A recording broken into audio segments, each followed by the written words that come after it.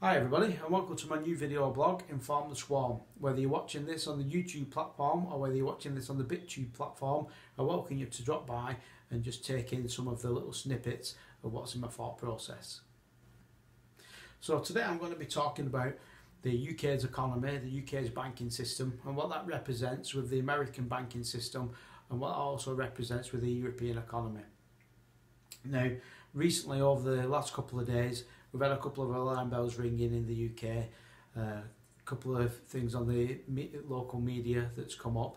One of the local radio stations that I was listening to, it stated that one of the banks in the UK, the TSB, I'll just pull it up now on the computer.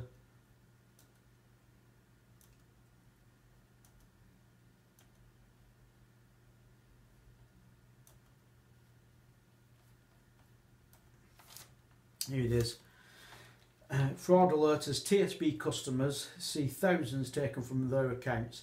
TSB customers have hit out at the banks after thousands of pounds were apparently taken from their bank accounts and they had to spend several hours queuing on the telephones before they could report it. And this is like kind of just days before another major thing happens, and that is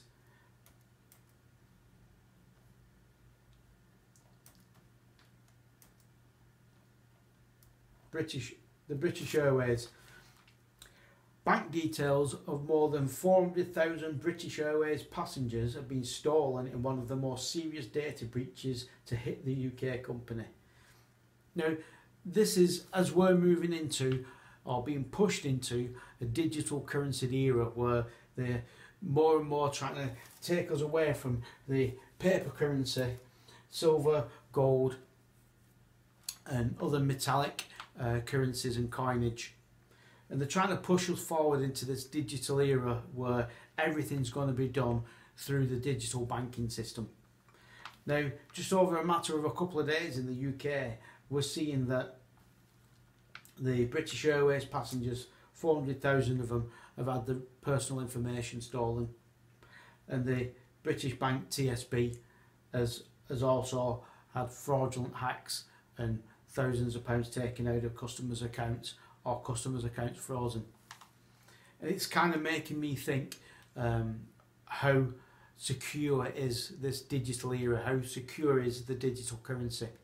So just to tell a little personal story about what happened to me and a friend of mine only a couple of weeks back.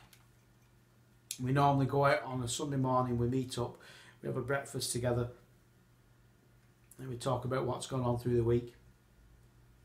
And then we nip to the local supermarket and he grabs his shopping. I'll have a wander around with him in a chat, see if there's anything there that I fancy.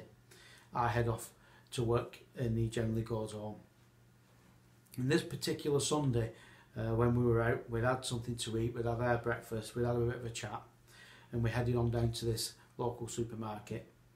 And as we're wandering around, he's putting all his items in his trolley, and we get up to the cashier and he's ready to cash out. And the cashier turns around to him and she says, well, I think it was a he actually, he turned around to him and he says, "I'm sorry, but we can't take any card payments. The whole internet's down, we can't take card payments, we can only take cash." So luckily for him, he rummages around in his pocket and he's got just enough cash to actually make the purchase of the items that he put away in his trolley.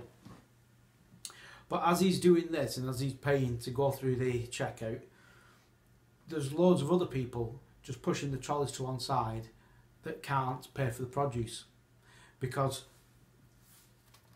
they're using the bank cards, they're using that fake digital currency to pay for their produce. The internet's gone down, so they can't get the money in. So basically this kind of like struck a tune with me, and I kind of thought to myself, hang on a minute, if this can happen, I mean obviously it was a very localised incident, it only happened in that town and it probably only happened in that one shop, that one supermarket, but primarily it could happen at any time, anywhere. The banks are being hacked, British Airways have been hacked. It's proving to me that digital currency isn't yet a safe place to have a lot of my money invested.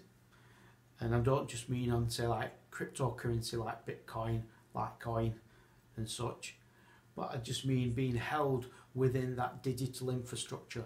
If somebody can break into British Airways and steal 400,000 passengers' personal information, and the TSB can be hacked, the apps can be hacked, and people can be frozen from their accounts and thousands of pounds stolen from their accounts, what's to say that that's not going to happen to my savings? So what I'm trying to basically say in this little video blog is, since that had happened, I've come to realise that I need to diversify my savings. And I think a lot of people in the UK should look forward to this, and they should look forward to thinking about diversifying their savings as well. I know that there's a lot of people out in the US that stack gold and silver, and I'd seen a lot of videos on that, and I'd read up on a lot of it, and I just kind of want to break that myth as well, that people who are, you know, collecting silver coins, silver 1 ounce coins and ½ ounce coins, a lot of these people are not doing it to make a quick buck. They're not doing it to ride the silver on the way up and make a massive profit out of these coins. Well, that's not in my opinion anyway. My opinion to what a lot of these people are doing that are buying silver, like myself now, are investing more and more into more diverse savings. I believe that a lot of these people are putting money into silver to safeguard their assets, to safeguard their savings, because this physical metal, whether it be silver or whether it be gold, is primarily far better than paper money, paper currency, bonds, and especially this digital currency. You know, I'm not saying that cryptocurrency doesn't play a part, but I just think the diversity of having your savings spread across a broad spectrum is going to be far safer for you than it is if you're holding it in one situation, in one digital currency in a bank account. You know, because bank accounts, especially now, there's people saying that we're on the verge of another collapse, an even bigger collapse that could take down the whole infrastructure globally, not just on an individual country's level. Each bank has become intertwined within each other, whether it be the European banks, whether it be American, Japanese, Chinese, you know, the Spanish banks intertwined that have now may have a lot of debt foreclosing on them. European banks like the Deutsche Bank, where they're pulling out of certain countries, you know, and with the UK, as we come further into the closure, the exit of us from the European market as well, you know, if we do exit and we do get what we need to get from that, therefore we'll be standing alone again with our monetary system, as opposed to backing the European market as well. So I'm just trying to say that I think it's going to be far better to diversify your savings, just in case something does happen. If say, for instance, the banking system collapses only for a short period of time, it only has to be a matter of days. This kind of paper currency is what's going to keep you afloat for a matter of months. Now, if it was to crash for any longer period of time than that, then that's where this silver saving system and this gold saving system comes in, locking away your wealth into a more tangible asset, when it comes down to the fact that it's going to be far better than a digital currency that could get wiped out from the internet, could get taken by hackers, or could just, even if the internet, if the electricity goes down for the sake of it, you can't use your cards, you can't use your ATM machines, you can't purchase things online. Bonds are going to be seemingly to be exactly the same, because bonds no longer, unlike these ones, these paper bonds, which I retain the actual paper documentation to prove that I've got money within them bonds with those codes to prove that that money's mine. Even that system now is being taken over by a computer system. No longer do they send out the paper bonds. What they now do is they hold those bonds online digitally.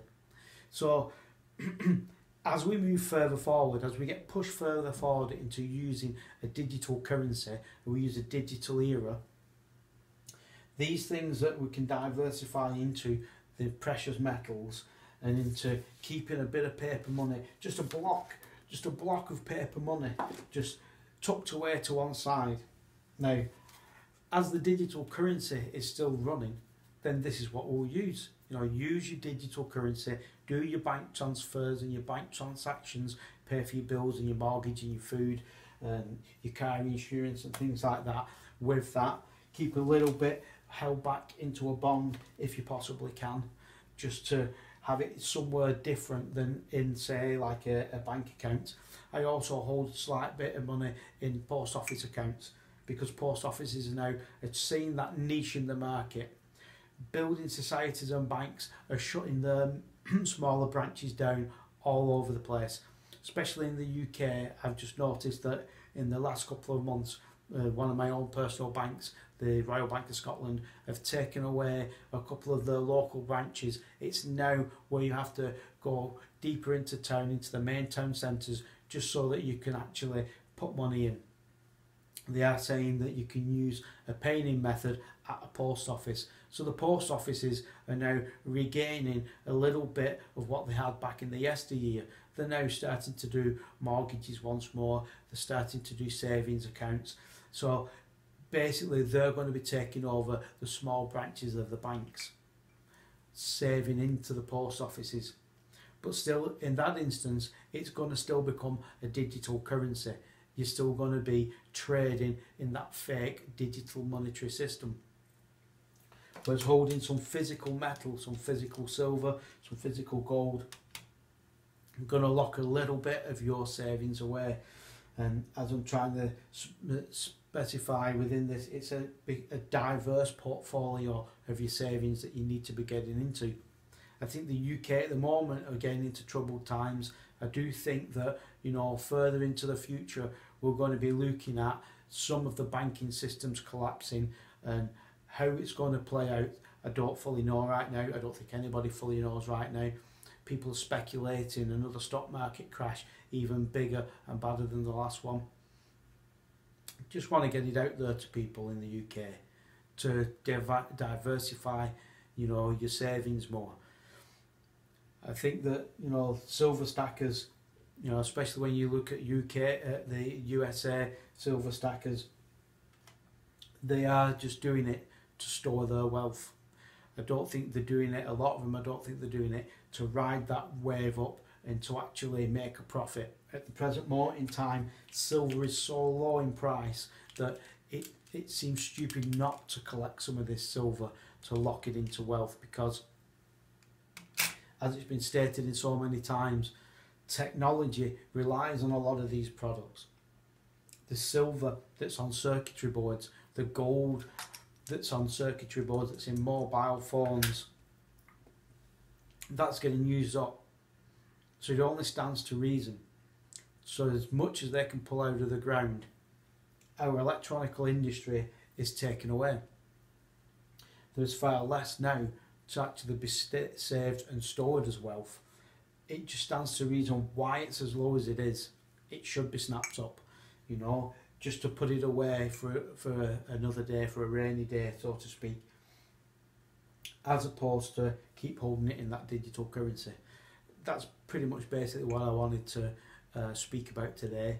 I think I'll jump off now, and then the next video I'll unbox a little bit more silver, and I'll explain why I've changed my thought process on buying silver and what kind of silver I actually purchase nowadays, comparable to what I was purchasing, basically panic buying, bulk buying the silver, in that stacker kind of mentality.